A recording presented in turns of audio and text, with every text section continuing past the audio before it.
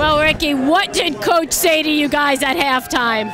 He didn't really have to say nothing. We knew what time it was. We was down 3-0, and you know it was a point of life or death for us. And he told us we're gonna see what we made of this first drive offense, because we were struggling in the first half. And he told us we're gonna see how bad y'all wanted this first drive when we come out. You set the NCAA rushing touchdowns record. What does that mean to you? It means a lot. You know, I thank God for having this opportunity, giving me all the talents and gifts that he has. You know, it's just everything that I do for his glory. So this goes to God, just show how good he is. Because I played through a hurt knee. My kneecap is broken. So, I mean, you know, it's just how good God is.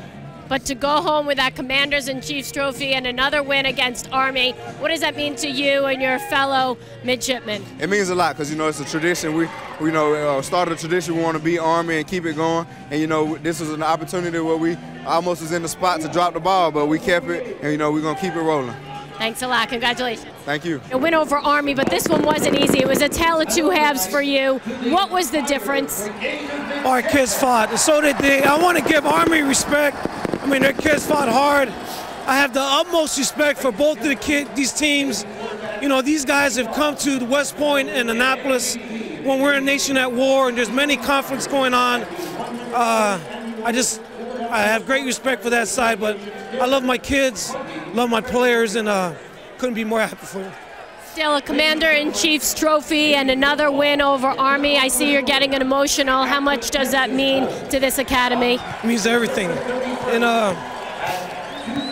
these kids will be in these kids are going to protect us in Afghanistan and Iraq and both these teams. And I got great respect for these young men. And this is just a football game. I mean, that's all it is. But there's a bigger picture, and I couldn't be more proud of our young men.